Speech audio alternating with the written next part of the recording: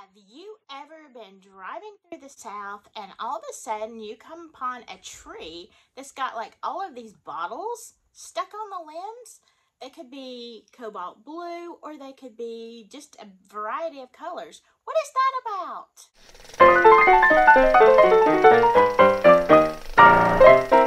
And welcome to my channel. If you haven't been here before, I am Lily, and this is going to be one of the series of Southern traditions. So grab a cup of coffee or tea, like I am, and let's get started. I love this one. Mom's Hotel. Vacancy. Free Wi-Fi. I'm not even kidding about that. Let's go ahead and talk about this Southern tradition of bottles. Now, you may see this all over the place, but it is really richly done in the South. And some people just kind of think it's folk art, which is kind of what it has turned into now, but that is not where it started. To go back to the origins, when I was studying this, I'm telling you, it went even back to, 3000 BC. It was crazy. But I'm going to start in about the 9th century in the Congo. And this is, and of course, over in,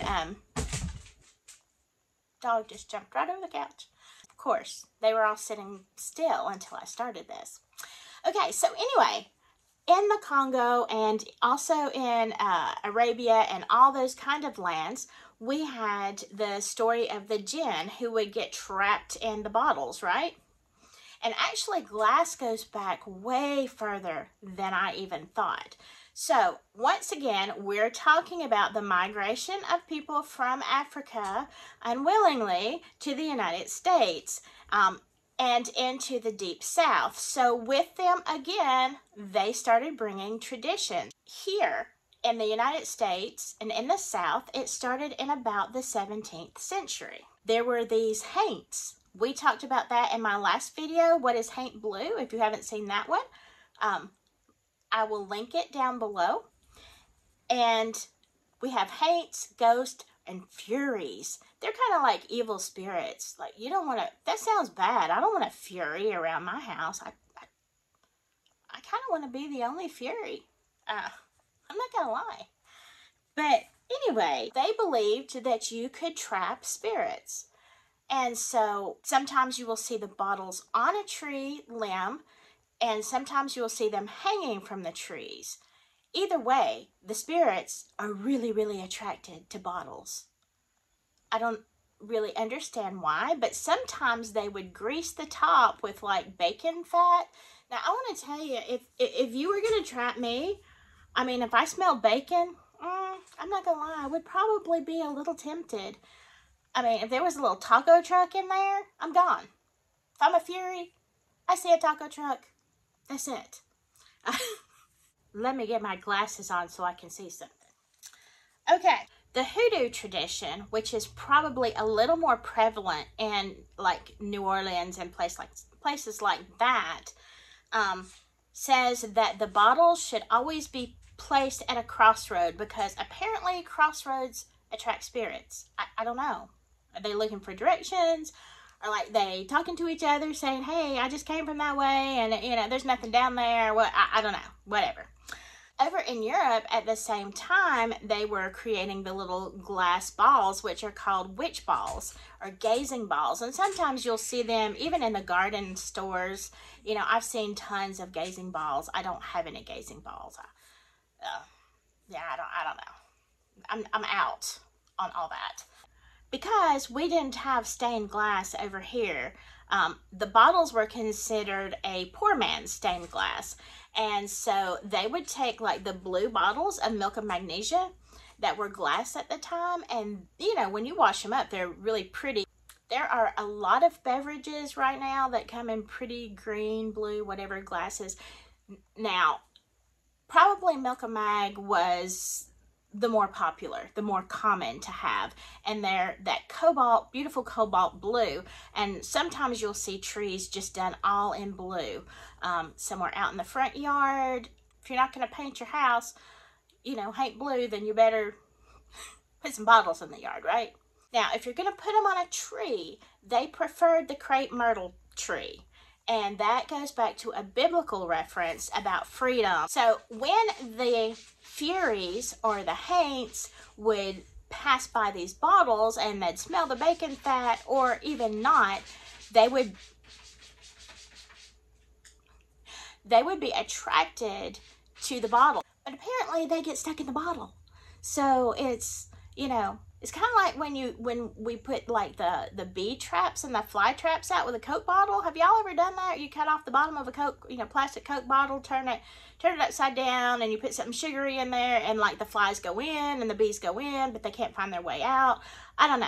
Apparently haints have the same problem. Bees and haints. So yeah, the Furies get stuck in the bottle, and then in the morning, when the morning sun comes out, it burns them up in the bottles because they're stuck there. And they don't know how to get out. So there you go. Another thing that they would do sometimes is they would cork the bottles. I don't know if they were sure there was a haint in there. I don't know how you tell if there's a haint in a bottle. I don't know. But they would cork them and then throw them in the water somewhere to be washed away. They also believed that putting the bottles on the trees would bring luck. They'd make the trees bloom. And they were just a general protection. So there you go.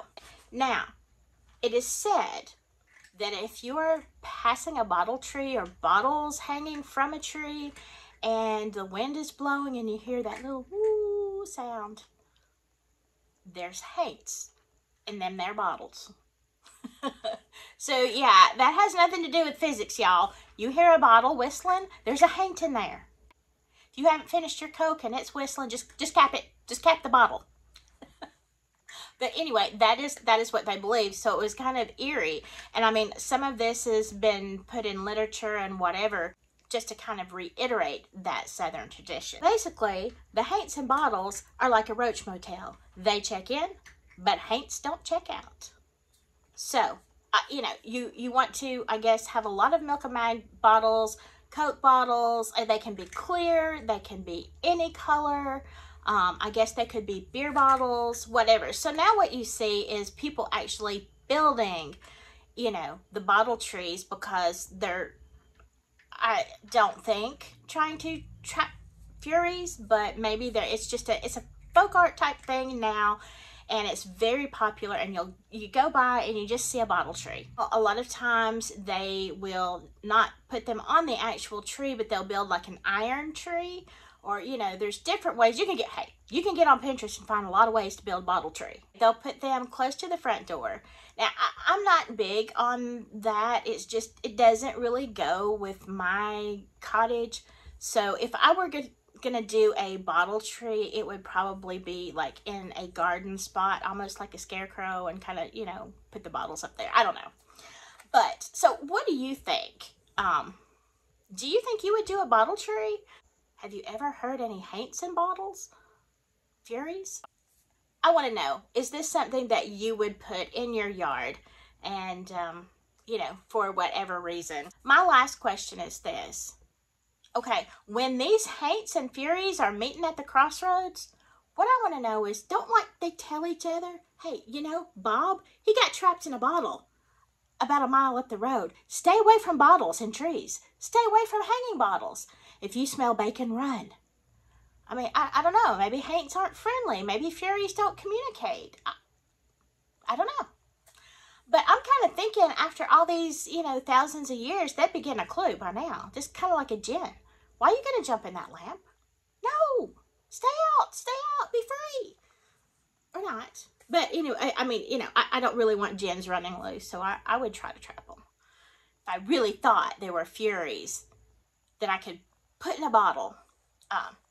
Anyway, so I hope you enjoyed this little lesson in some Southern tradition.